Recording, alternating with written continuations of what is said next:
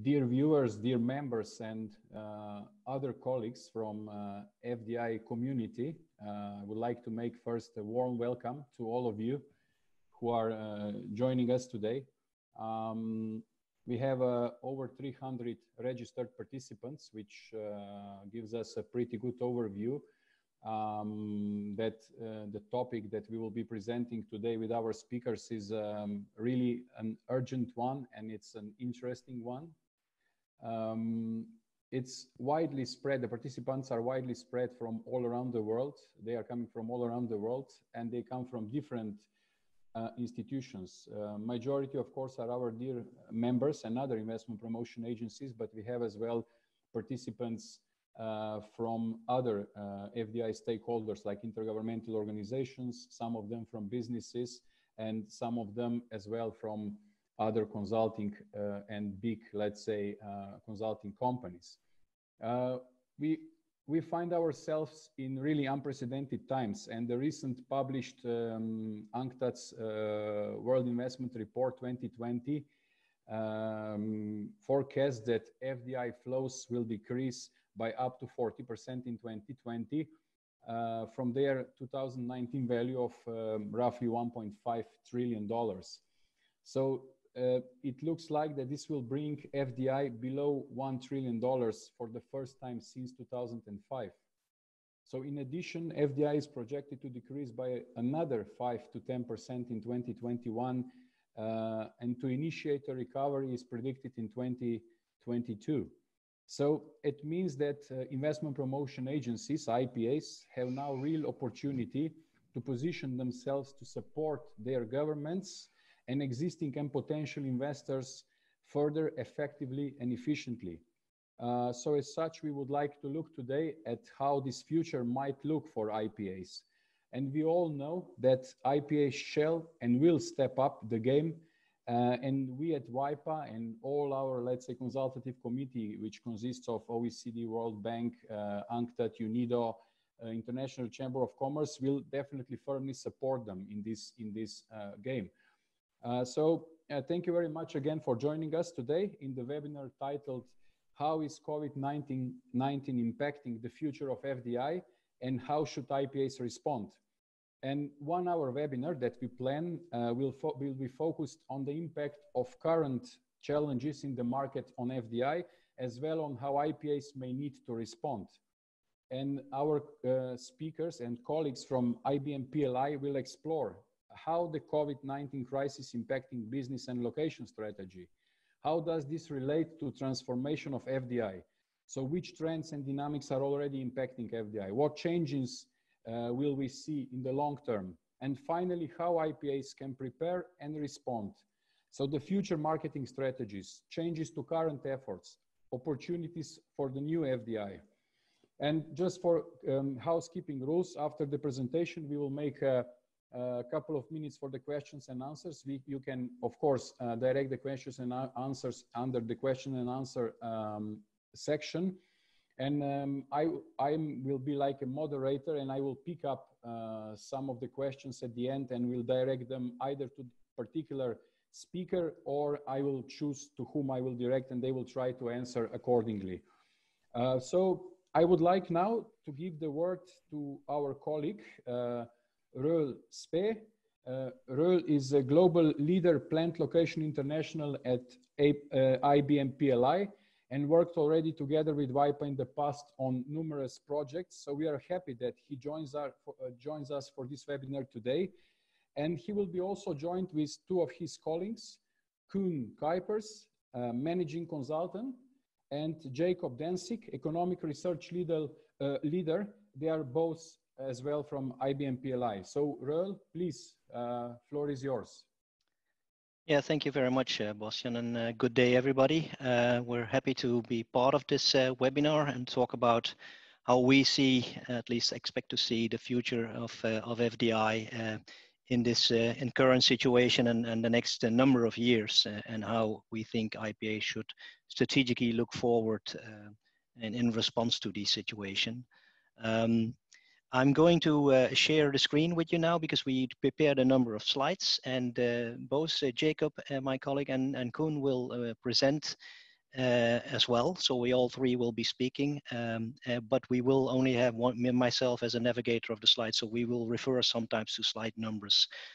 Hope that's all okay to you. So I'm going to try and get this for everybody to see. It should be. See now, we just somebody cannot. Yes, was none. And here it's big enough now.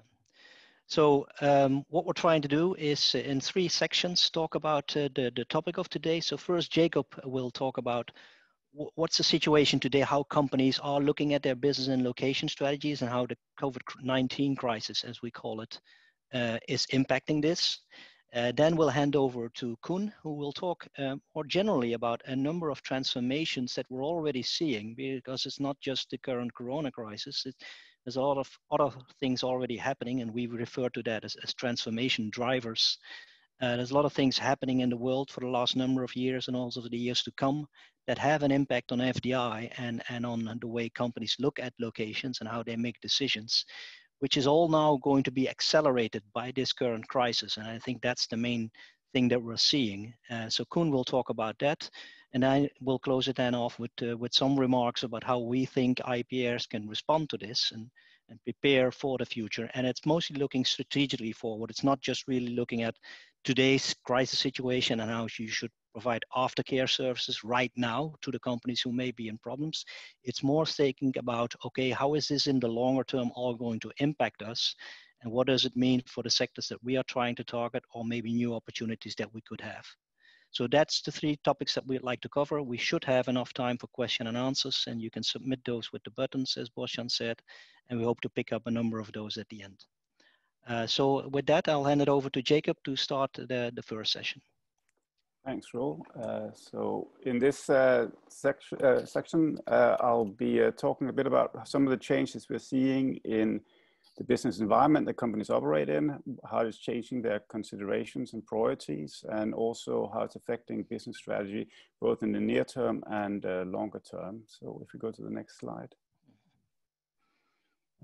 So as Bostjan alluded to in the beginning, we are really in unprecedented times. The kind of crisis that companies have had to navigate in recent months has been at a scale and at a speed, and also I would say at a geographic reach that is pretty much unprecedented in most of our lifetimes at least. And it has meant that companies have had to navigate a business environment where the business metrics they're usually using to inform themselves and their strategies and their operations have seen shifts that are dramatic, to say the least. And the numbers you're seeing there on the slides in the graphic are essentially, those are sales numbers, the revenue numbers for different sectors in the US. And you can see that some of them are dropping dramatically, others are seeing a dramatic spike in demand. So the impact across sectors has varied quite a lot, but it has been disruption that has been the name of the game across all industries. And companies have had to face up to that and try to address this in the short term as best they can. But what's important to stress, I think, as a lesson that many companies have taken from this is that this traditional way of managing your day-to-day operations, but also strategizing about the future where you tend to project from current trends or current numbers is perhaps inadequate and insufficient going forward. And that has had a number of implications more fundamentally for how companies may define not just their business models and business strategies, but also their operating models going forward. So if we go to the next slide, Roel. So one of the things, more immediate things that companies obviously have had to deal with is how to maintain operations, maintain business activity, even in so far as they can, or address various financing issues, employment issues that they've had in their organizations to survive in some cases in the short term. But it's also had implications for how they look towards the future and what they see as main business priorities going forward. And the numbers here are actually from, we have within IBM and our research organization, Institute for Business Value, we have surveyed thousands of companies over these last 3 or 4 months to understand across industries, how their priorities are changing, how their focus is changing. And you are seeing a very dramatic shift. You are seeing companies becoming a lot more aware of the need for resiliency in a broad sense, that this is not just about optimizing your current operations. It's really about understanding how you can create a business model, business strategy, and operating model that allows you to thrive going forward, given this uncertainty that they're now facing. And you see that in the kind of business competences that they will also prioritize going forward. So some of these things that are typically capabilities you need to be resilient as an organization, such as enterprise risk management, business continuity, workforce safety and security, areas that perhaps have not been given the level of priority it should in the past, are now really in focus. And over the next 2 years, if you look at you're looking at the ranking there of priorities, you see some of these capabilities, more than 90% of companies are saying this will be a significant or very priority, or be prioritized to a very great extent over the next 2 years.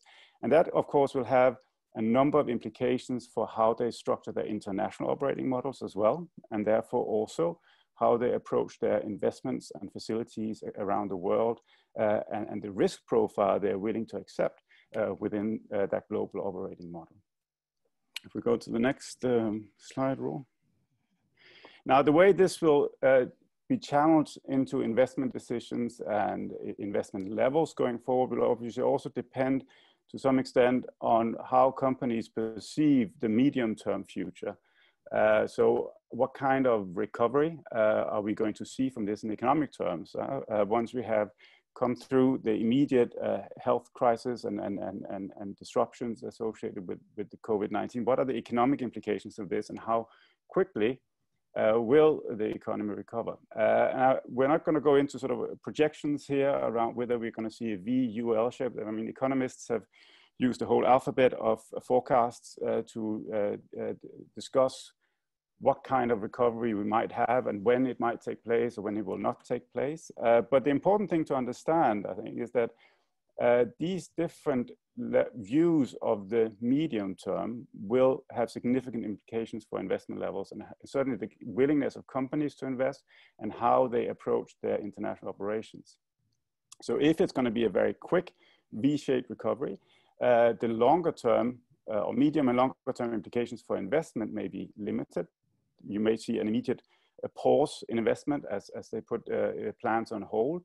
But for those companies that survive and manage to get through these 6 months or whatever it is of economic disruption, they may then go back to normal if there is this very rapid V-shaped recovery. Now, if you see a longer term issue in the economy and perhaps some longer term implications for the economy coming out of this, in, for example, a U-shape or L-shape, where the recovery is not as fast, and also there will be some significant implications for output growth going forward, then companies will react in a different way. They will not only pause investment, they will also cancel. They may make more significant restructurings to their global operations and reduce their exposure in certain geographies and investment levels. They may also re-engineer and restructure their supply chains in response to this very different economic environment coming out. So the nature of the recovery, the speed at which it takes place, and also the longer term implications of the recovery, and notably the impact on longer term growth, will to a large extent dictate what type of investment, what will prioritize that investment, and what will be the focus for that investment going forward. So that's important to keep in mind, and companies will certainly be looking at this in the medium term. If we go to the next slide, Roel. But there are also some significant longer term implications for companies as they address this. And this goes to some very fundamental principles around how you develop business strategy, and location strategy for that matter, and how it's framed. If we look at how we have worked with companies and also with IPAs around strategy development, and we know this has been so dominant within business strategy development for a long time, we tend to start with the current state and the current trends and project forward towards the target state that we would like to achieve, and then understand what kind of roadmap or actions we need to take to get there. And within an environment that is fairly stable, or at least reasonably predictable, that kind of approach has served companies very well, and therefore also other organizations very well. But if we are moving to a much more uncertain environment, and the current crisis is merely symptomatic of a much more elevated level of risk that companies have to get used to, where these kind of occurrences and disruptions take place more frequently and have more severe implications. And that doesn't just have to be health pandemics. It can also be risks related to climate change, environmental risk, natural disasters, cybersecurity, terrorism, etc. If the overall risk profile of the global economy is enhanced and elevated, companies may have to change this way to business strategy. You may have to turn it on its head and say, actually, we cannot just project from current trends. We have to think about radically different alternative future scenarios. And from those different longer term scenarios, work our way backwards as to what they mean for our current operations and what actions we have to take to become truly resilient.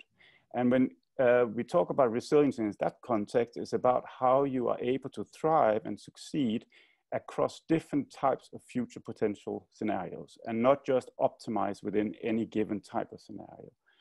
And that is where resiliency may take precedence over efficiency for companies going forward. They may be willing to sacrifice operating cost advantages, efficiency gains, in order to be able to succeed and thrive in radically different business environments going forward and have that resiliency.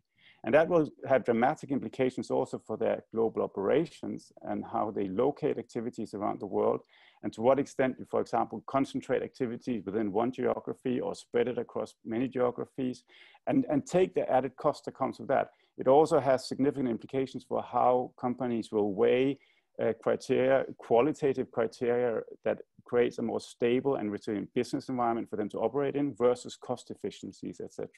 So this way of thinking and this significant change in how companies will approach business strategy. And by the way, this is a way that we are working a lot with companies around their location and business strategies at the moment, where lots of discussions with companies around their business strategy are focused on this scenario envisioning, scenario planning approach, where you're taking a radically different approach than you have in the past.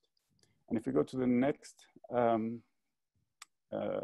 this is an example of how you can then think about these different futures and what the implications are for your company and for your operations, and therefore also your investment going forward. And the way we typically do this is to define a couple of dimensions that will dictate these radically different futures. And here you see two dimensions. One relates to the level and depth of disruptions because of physical health and environmental risks on the one hand. And the other dimension is how the international governance system responds to this.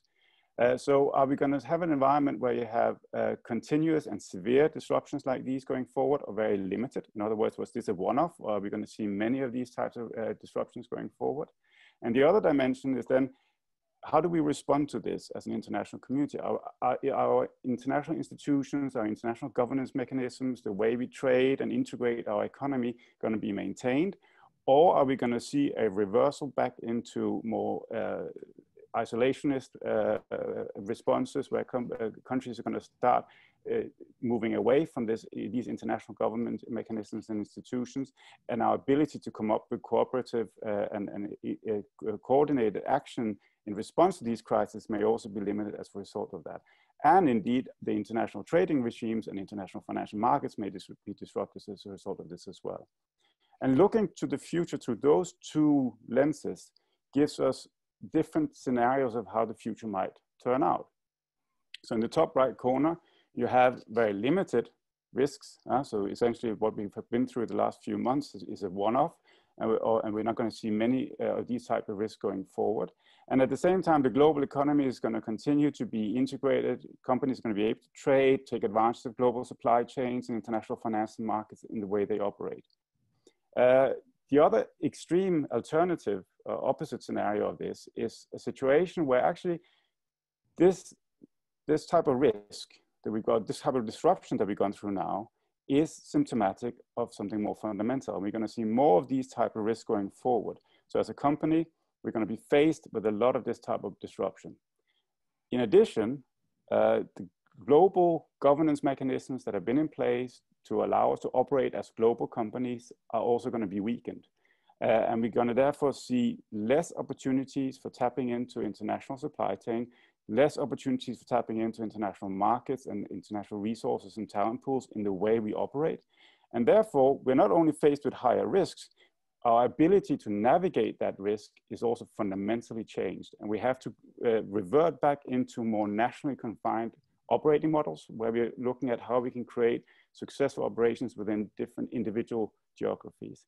And then of course you have two in-between scenarios of like where one has a lot of disruption, but has still the international talent pools, the international markets to tap into.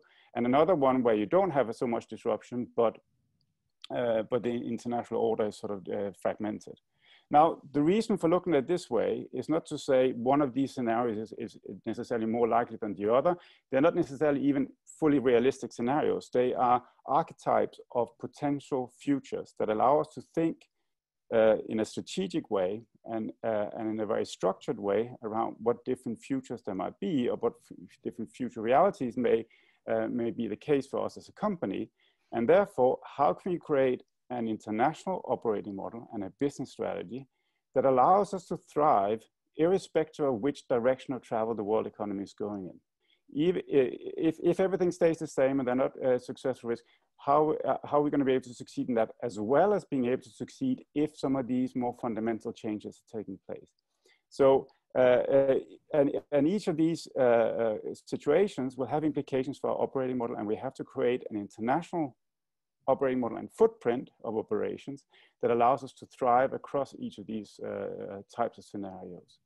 And how that manifests itself in FDI and how it might accelerate certain trends that we're seeing in the market is that something Koen will now talk to, and I will hand over to him for the next section.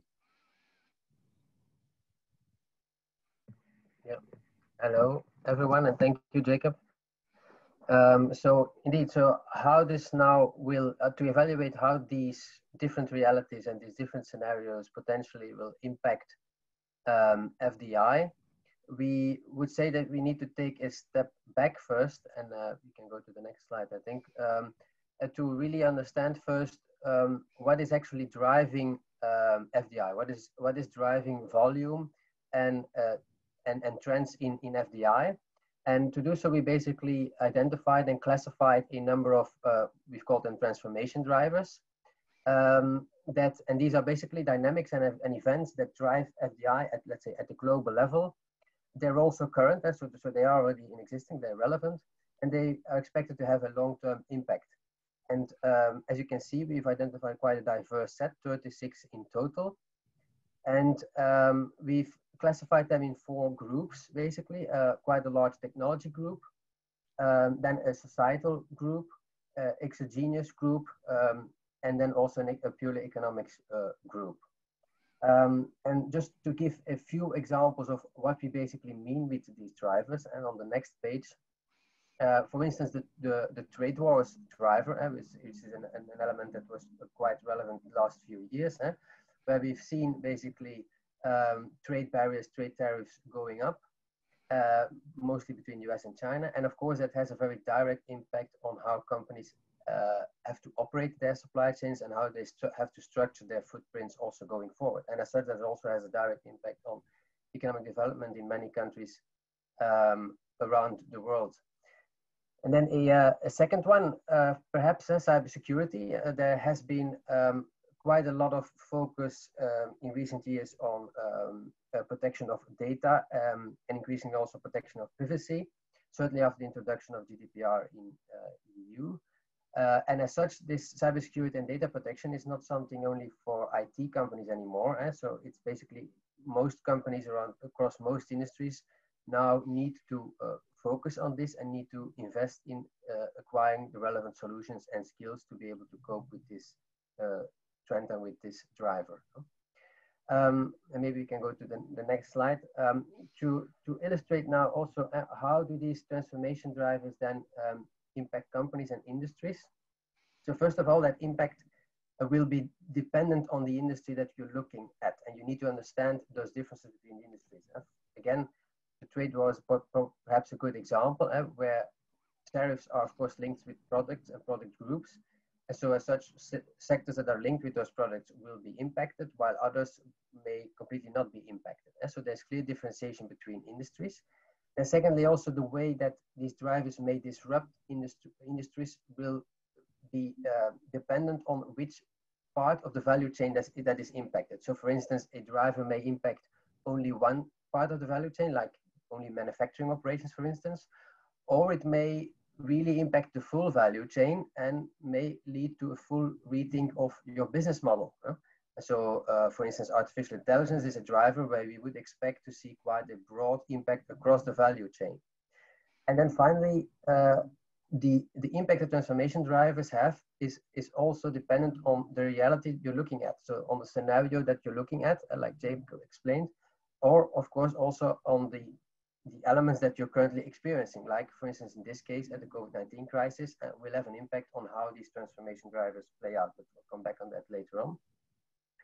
Now, what type of impact can we expect from these drivers? So first of all, the most direct and obvious impact is the appearance of entirely new segments from an FDI perspective. They're typically linked with technology areas, like for instance, blockchain or social media or 5G. And so these are areas that now create projects that create jobs. Maybe not a lot yet, but it is a new opportunity that didn't exist a few years ago. And then another area is new business or product areas that are impacted by potential transformation drivers. And so we've mentioned an example of an industrial machinery manufacturer that also transforms itself into a service provider based on the monetization of consumer data, which is also one of the drivers that we've identified. And of course, then that manufacturer also may have different location requirements than in the past. And that's also basically where we see the more fundamental impact from these transformation drivers. And we can go to the next slide, because the fundamental impact that we see from transformation drivers is both on the investment drivers, so the investment behavior, so why do companies make investments, and as well on the location decision-making drivers, so location requirements. We've summarized a few potential impacts of transformation drivers on investment drivers in the table here on this slide. And just as an example, so for instance, artificial intelligence, robotics, and automation is widely expected to basically reduce the focus of investment on efficiency-seeking only investment and increase the focus on access to skills, access to knowledge and insight. And that, of course, will also lead to differences and changes in location requirements from a company point of view. So for instance, companies may increasingly look at the level of skills that is available, the infrastructure quality perhaps also the property right protection and intellectual property right protection. And also, what also might change is that other locations may become relevant options to invest. So for instance, when a company was in the past mainly for certain operations looking at lower cost locations, now maybe also higher quality, higher cost locations may become an option based on this driver. So that's quite a substantial change. And then another example is electrification, where we can see now already that the way an automotive, for instance, automotive industry, where the automotive powertrain is manufactured is substantially different than from the past. So with also substantial different needs and requirements with respect to skills and technology and available resources. And so therefore, again, different and new locations may become very relevant for these automotive companies based on this driver, and as such, the result may be a very different automotive global supply chain. So, and maybe we can go to the next slide first. How does this now links back with those different scenarios that Jacob explained, and also with the current crisis that we're experiencing? Well, what basically a crisis like COVID-19 does is it changes the direction, the speed, and also the nature that the impact of these transformation drivers have. So, for instance, just as an exercise, we've looked at, okay, which do we see as key transformation drivers now during the COVID-19 crisis?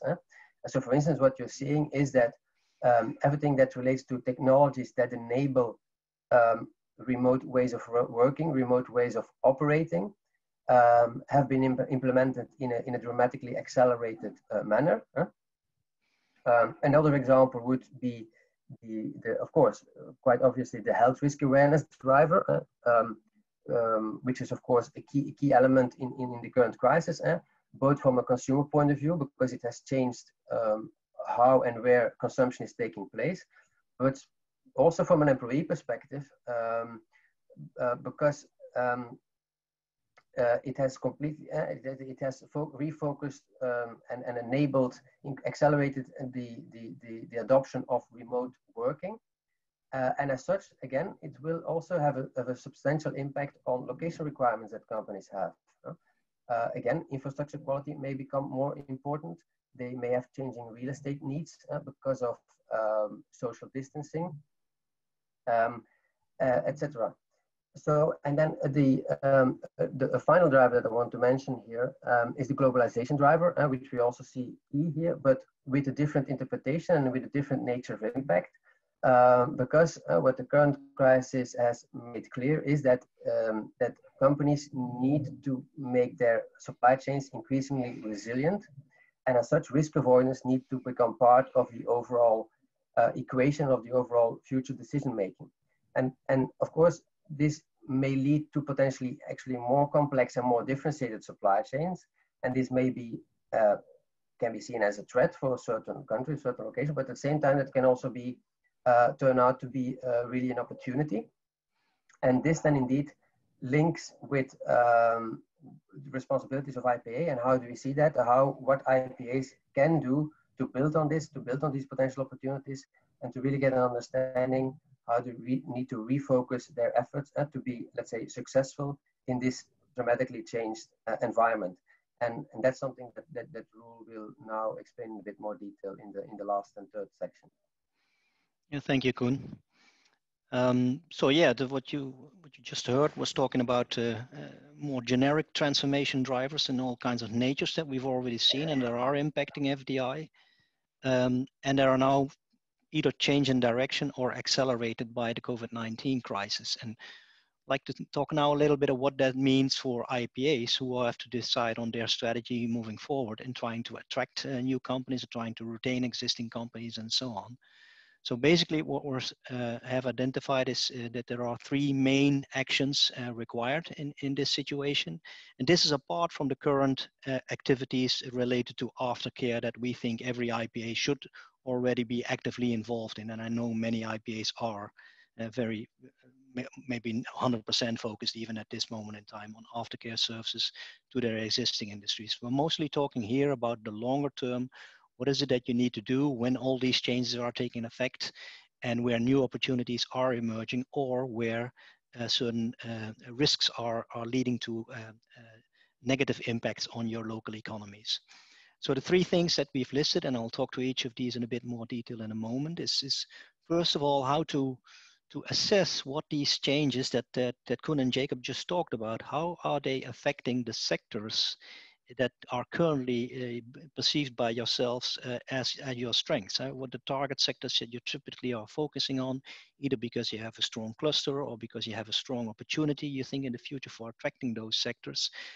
What is happening with those sectors in the next number of years, and how are they impacted by the current dynamics in the market, and what does that then mean next for your location proposition? Do you still have the same proposition as today, or is that proposition perhaps changing, either for the good or for the bad, and what they then should do about that? But also, what new opportunities may there emerge from this upcoming transformation? Koen mentioned a couple of these technology drivers are actually leading to new segments of industry. And normally what you see, and we've seen this over the years when new technologies emerge, like biotechnology 20 years ago, this is a very slow process of a new subsector of industry emerging as a real target sector that's going to create volumes of FDI in the future. This is now going much faster than we saw in the past. These new technology sectors, 2 years ago, we said, well, They may create jobs in the longer term, but they're all pretty small at the moment. There's not that many projects. But what we're already seeing that this is going much faster. And artificial intelligence is a very good example. I think it's not even a year ago that I myself mentioned a number of times in presentations that this is a new technology, this is becoming important, but there are not that many companies that are individually purely focused on artificial intelligence and that are really creating new projects and new jobs. Well, 1 year later, I already have to change that opinion because I see a lot of companies already transforming and creating new jobs and creating volumes and larger projects with many jobs. So that is an example of a sector that's already quickly coming up in the current situation, much faster than we thought. A second key action that we want to list is really that you have to then think about refreshing your marketing strategy and related to that, your resource allocations, budgets, manpower, etc., to these changes in response to the sectors that create new opportunities or perhaps the sectors that you were strong in, but that are showing maybe negative future implications. And the third component is then also to look at, are there any requirements in terms of new improvements in our business environments that we need to initiate based on the change proposition that we have. So let's talk a little bit about each of these three components. The first thing I want to show is the changes that we have in propositions in various of these examples. And what we want to show here is a couple of proposition maps. We call these the cost quality maps, and I know a number of you will recognize this, but maybe also a number will not recognize this. This is a typical example that I know many consultants nowadays use in the location strategy business to plot locations that are potential options for a company to consider.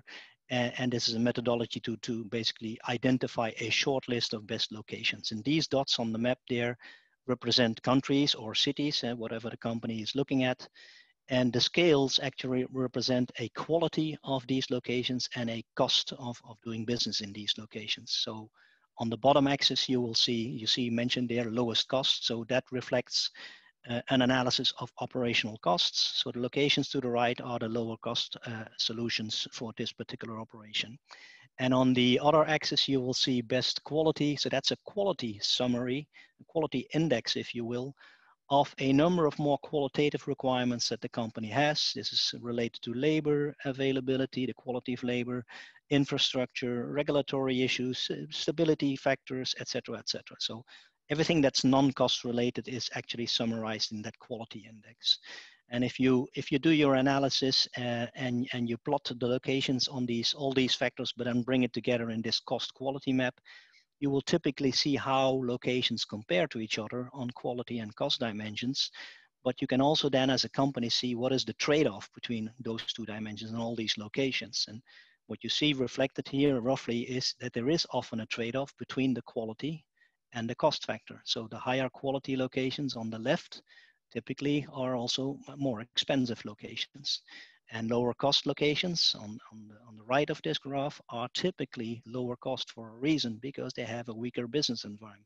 So that trade-off is what you very often see on these types of analysis. And obviously you'd like to have solutions on the upper right, which reflect a very good quality location, but also very cost attractive. And that doesn't happen often.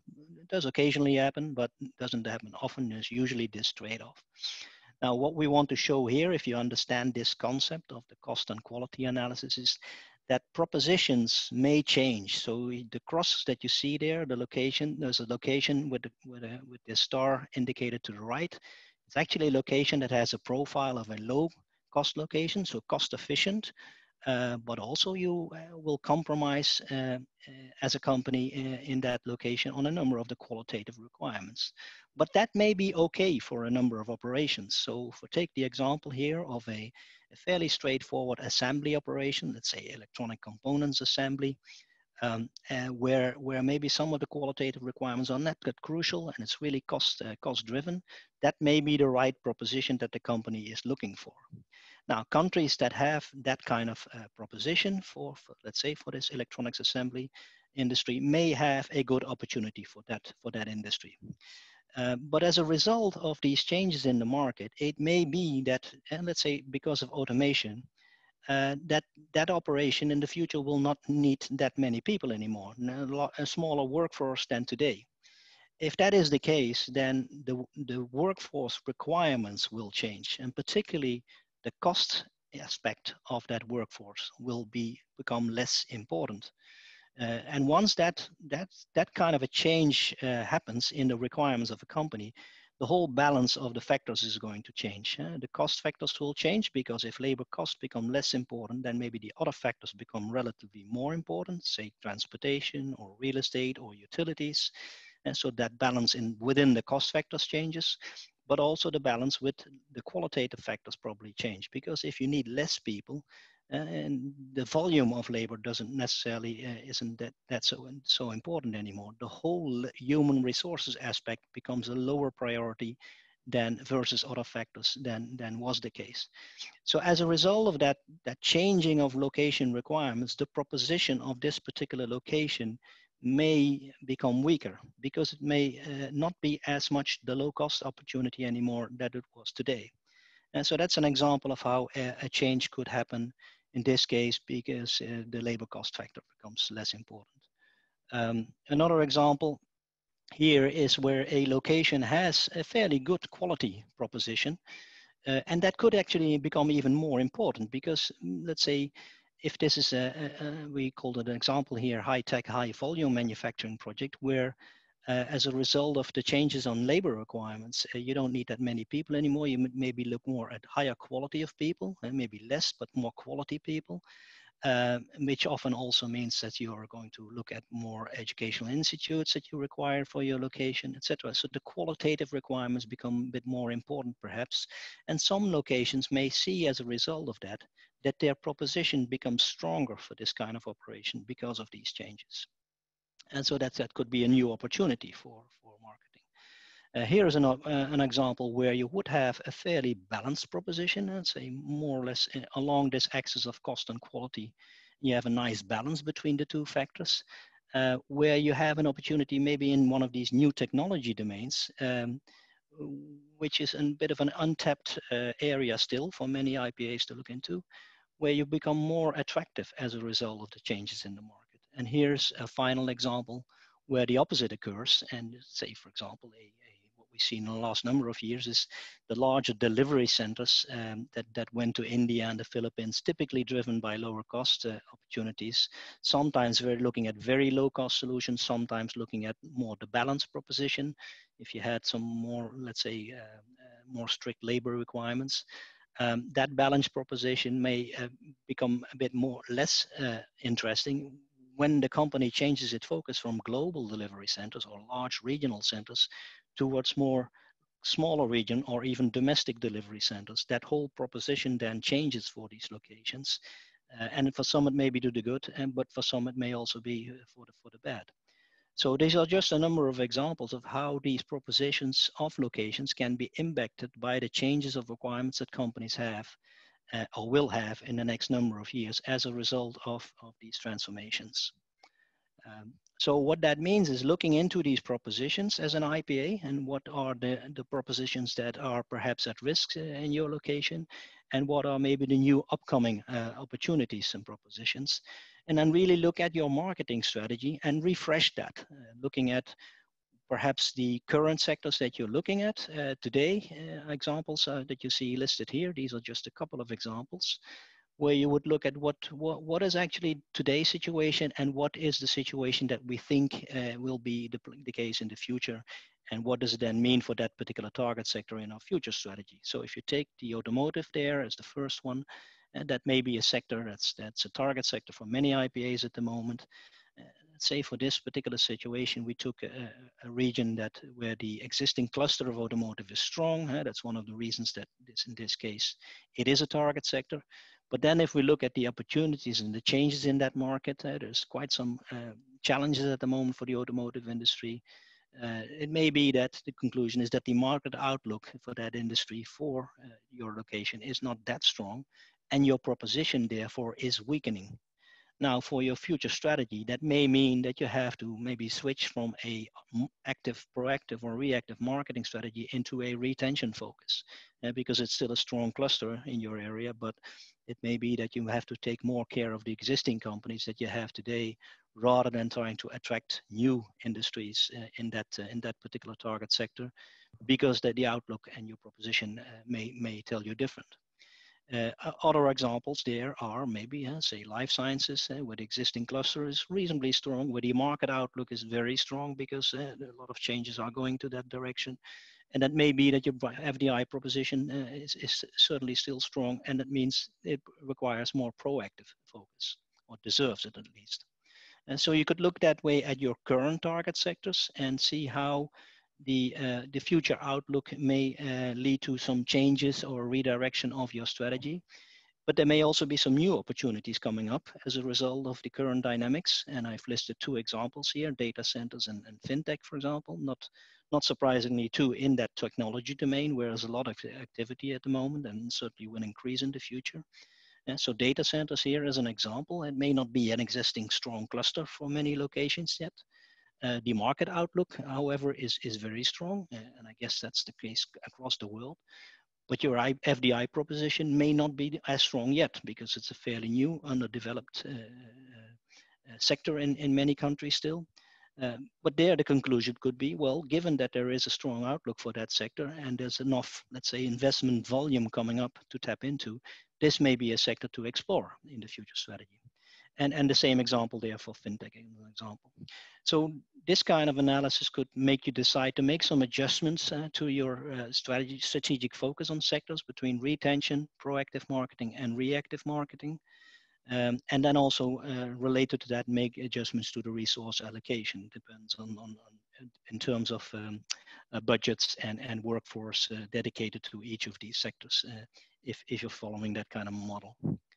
So that's a thing to do. And a last thing to look into then is also to look at how do we potentially need to improve our proposition for some of these industries by making some changes in the business environment. So there could be some changes coming up, and that make you decide that you need some infrastructure improvements, some workforce improvements, etc., to become more competitive or to stay competitive for a certain industry.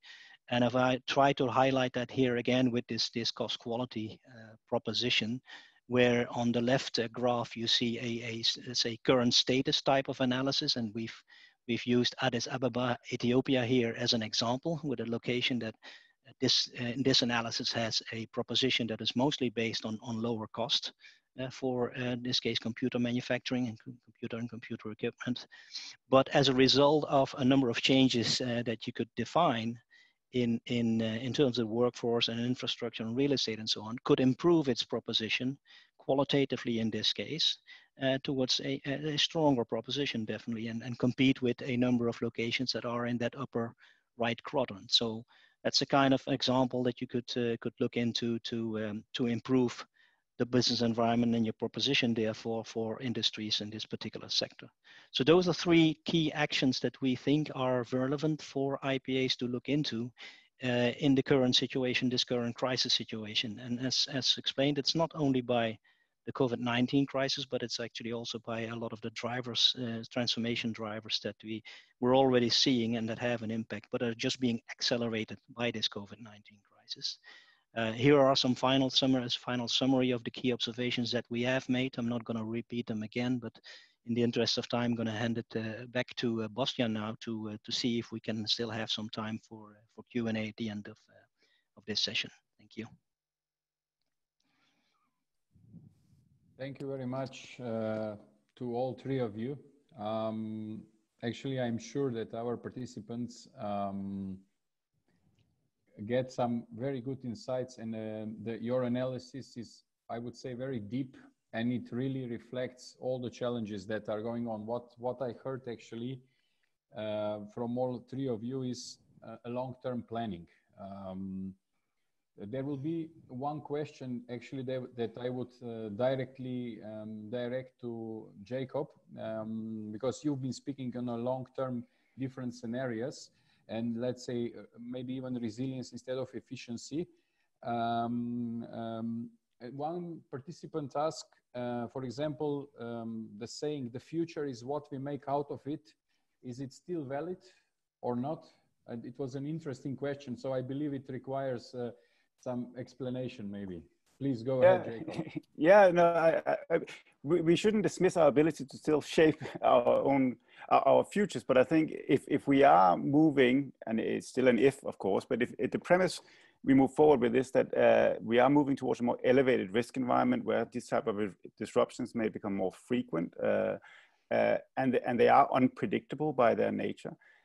We have to prepare for the future in a way that makes us more resilient. And the emphasis there is, if you look at how a lot of companies have approached their operations and their business strategies in recent years, it's been very much focused on optimizing, becoming more efficient, but they've been working with a given set of assumptions. I think this has shaken that belief a bit, that we can just hold these assumptions around how the world economy will operate, and we may have to build in more resiliency in our supply chains, in our operations, to allow us to be able to survive in some cases as a company, even if those fundamental assumptions shift like they have done in recent months.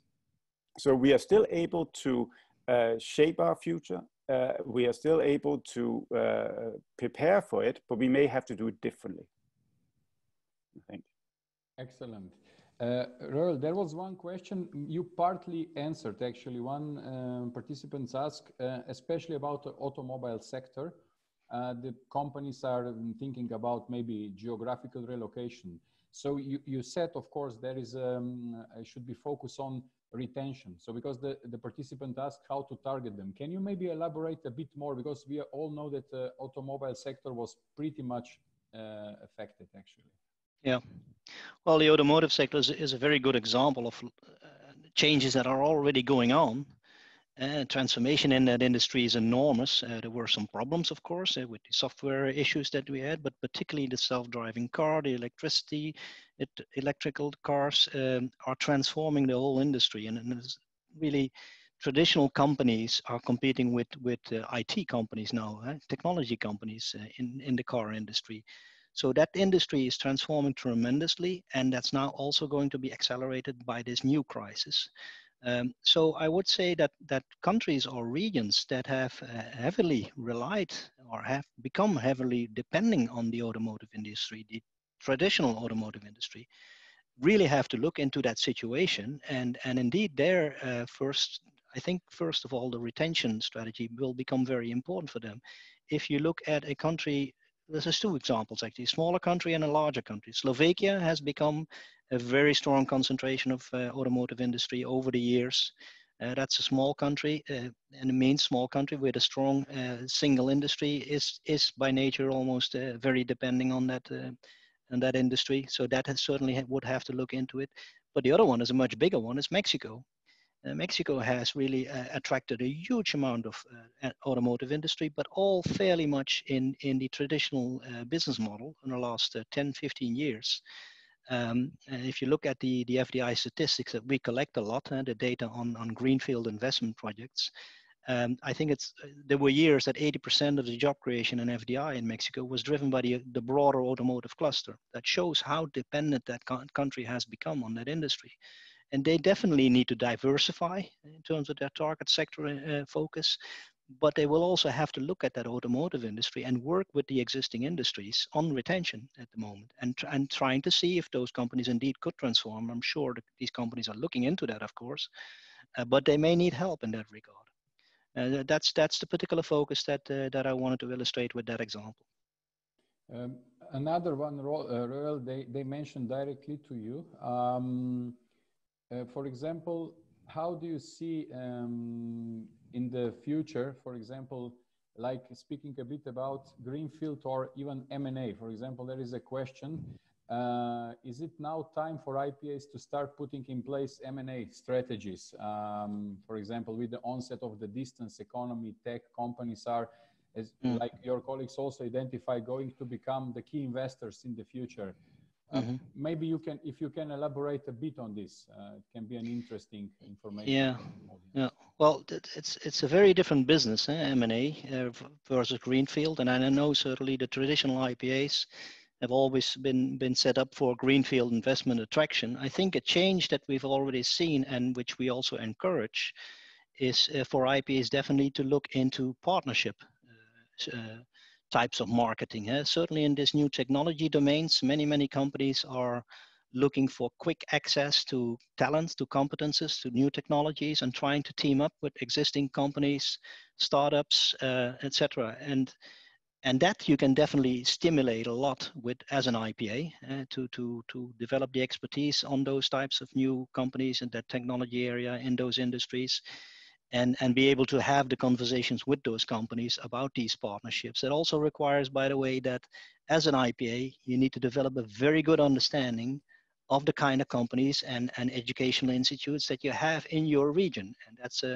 that's an area I am honestly not impressed with most IPAs, because they still don't know very often their region very well. So if you're trying to move into that space of trying to develop partnerships, but it certainly also relates to M&As, you have to know your industries really very well. Know what they do, what they can do, what technologies they represent, etc., before you can have a conversation with a potential new investor about those companies. The M&As itself, I think the partnerships therefore is definitely a domain. I would certainly encourage IPAs to look into that. Acquisitions is really a different ball game, and it's also a risky one. I've had lots of conversations with IPAs that were trying to convince me that an acquisition is as valuable as a greenfield investment. I certainly do not agree with that. We can all look at thousands of examples where companies were acquired and with all good intentions in the first couple of years, but once that first consolidation comes up in crisis situations, an acquired company usually is the first one that is at risk. So that's a very different area that you have to follow a different strategy for, I think. And I'm not an M&A expert, but certainly if you want to move into that space, you need different kinds of expertise in-house. I don't know whether Jacob or Koen wants to add something to that, but that will be my view. Thank you very much. If anyone else, yeah, Jacob or yeah, maybe. No, I would echo Roel's emphasis on the partnerships, and that is definitely something in a broad sense, looking at how you can encourage collaboration and for foreign companies to engage with your local organizations, your local companies, whether that's also in some cases leading to M&A, that could be part of this, but it will require very different capabilities within your organization if you're going to go down that route. One more goes, obviously this automobile sector, automotive sector is very popular. It goes to all three of you. If you could share any examples of destinations where automobile industries has proven to be competitive without draining much needed government revenue sources through incentives.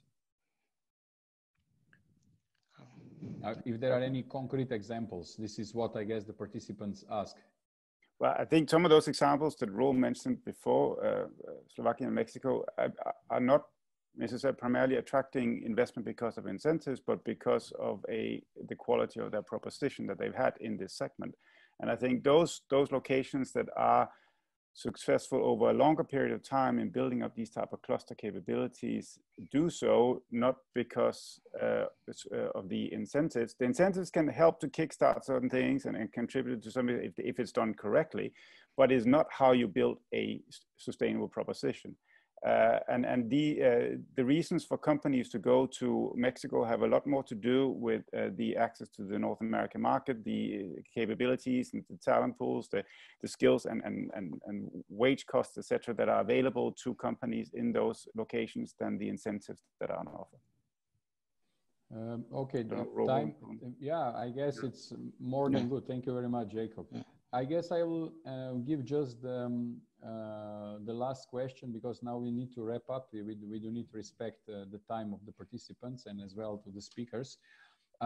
Any one of you three, do you think the companies will go very conservative on the outsourcing models, irrespective of the labor cost, due to pressure from governments?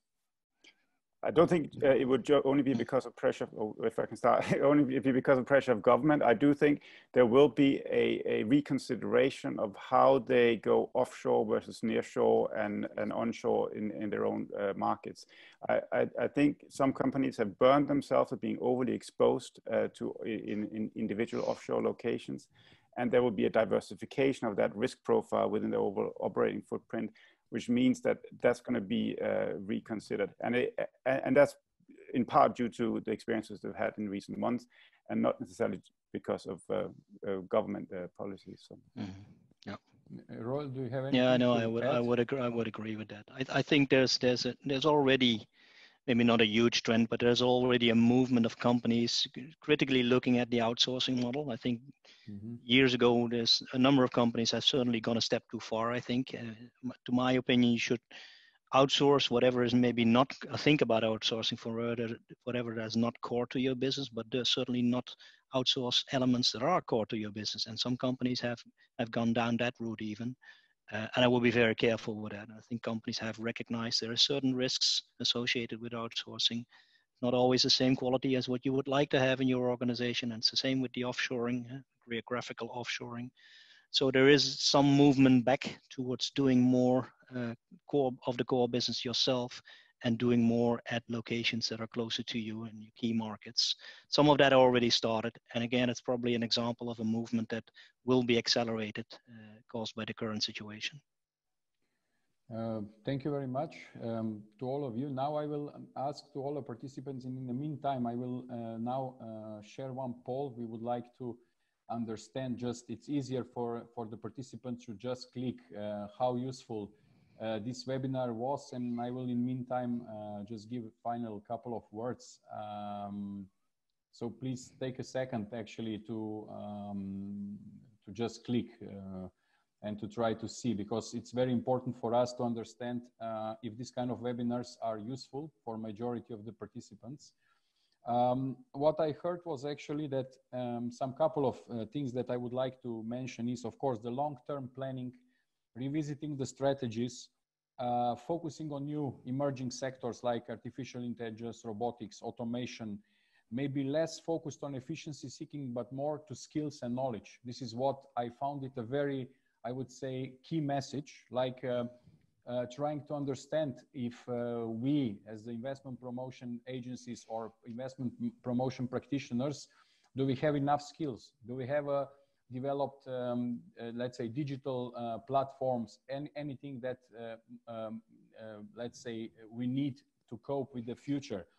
And what I like, it was like you said, I guess, I'm not sure who said, low cost, low quality, this is becoming expensive. So we should really think what will be, let's say, our new value proposition in the future. And I guess the companies are also looking at it. So we need to speak the language of the investors to be able to cope with this.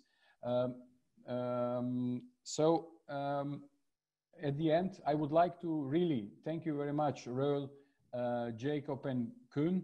I hope Koen is hearing us as well. He had some difficulties before, but otherwise the colleagues will say we really appreciate. I see that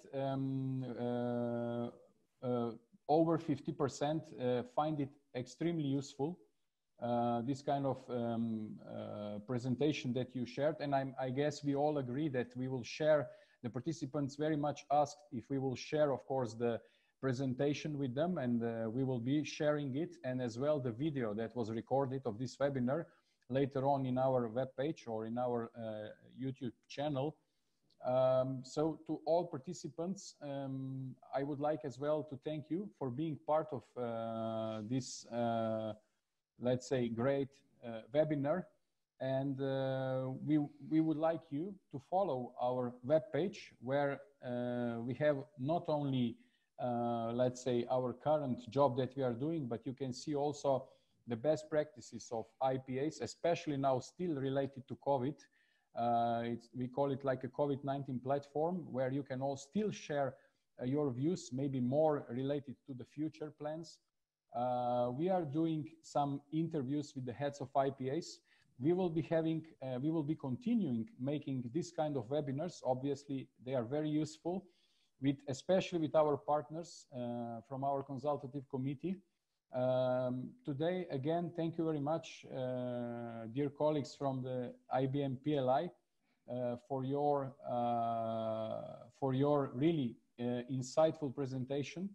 I guess we all learned enormously a lot, especially from the deep analysis that you did, and you provided some very concrete ideas what IPAs should focus in the future. So with this, I would end this webinar, and thank you all again for participating and listening and watching us. And do follow us in our social media and our webpage, where we will be posting our new activities, our new webinars in the future. And I guess, dear panelists, you would agree, if there is anything that participants would like to, they can also get in touch with you or through us, so you can clarify some of the things if there will be more. Unfortunately, the time is running very fast, and we tried to answer a couple of questions, but more, of course, can be in the future. Sure. So thank you so much to all. And with this, I would end this webinar. Thank you so much. Thank you. And have a good day. Thank you very much. Thank you.